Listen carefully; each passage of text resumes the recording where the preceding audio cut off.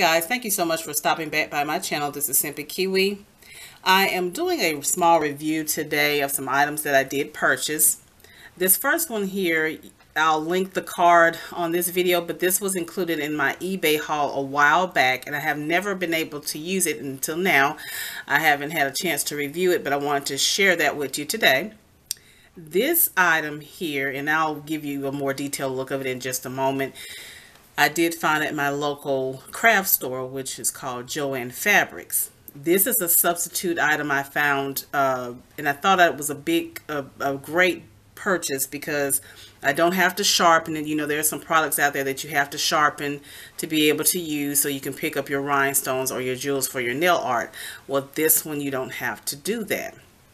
So I wanted to show you what I did purchase. I stumbled upon it and I just had to get it. So let me go over the items that I'm using today. Like I said, this one here was purchased with my eBay purchase haul that I did months ago.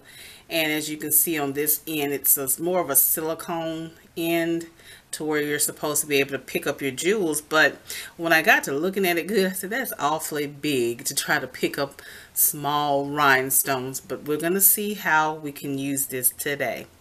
And then on this end, of course, you can just use it to dust off if you're using glitters or powders or anything like that. The next item I have, and I'm going to show you the original packaging that it came in because I bought two. I had a coupon, of course, and I wanted to use my coupon to purchase that. This is the packaging, if you can see that. Yeah, that's better. It's called the Jewel Picker, and it has a dual end to it. As you can see in this picture here at the bottom, where you can pick up any jewels. There's a closer look here. That's my computer, y'all. So let me open the one that I already have. And I thought this was such a cute purchase. You can see the name on it, which is the Jewel Picker by Marvy. This is the first end. It's very large, green, but it's sticky. It's very, I don't want to touch the other end, but it's very sticky. So that's why I keep the cap on it. This one is smaller end for smaller jewels. And it's also sticky. Now it does state on the packaging that you can pick up gems, crystals, rhinestones, beads, punch outs, confetti, and glitters. So it says this jewel picker is the ultimate tool for picking up and placing tiny objects with pinpoint control. No more struggling with tweezers. Absolutely correct. Now with this one, the tips for this: you may lose adhesion by catching dust and oils from handling. To regain its adhesion, just roll the tip on adhesive tape. You can also control or weaken its adhesion by touching tip with fingers. So that's why I didn't want to touch the very tip. If the tip is covered by dust and cannot be removed with an adhesive tape, simply rub the impurities off with an ultra-fine sandpaper. So this keeps you from having to sharpen or what have you. And I thought this was a great find. So I'm going to kind of test this out. I have some jewels here that I'm just going to place, just a couple of them, you know, just to place them on the surface.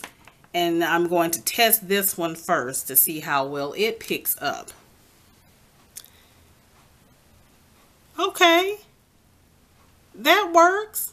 All right. So you can see it does pick it up. I don't have anything to place it on. Of course, I haven't done my nails, but I'm sure if I'll tell you what. Let me go ahead and just put a clear top coat on my nails. And we'll test this real quick because I'm going to take this manicure off anyway. So I'm going to put a clear coat on here. Now I use this manicure I do have that done in a video. This is the 5th or 6th day. This is a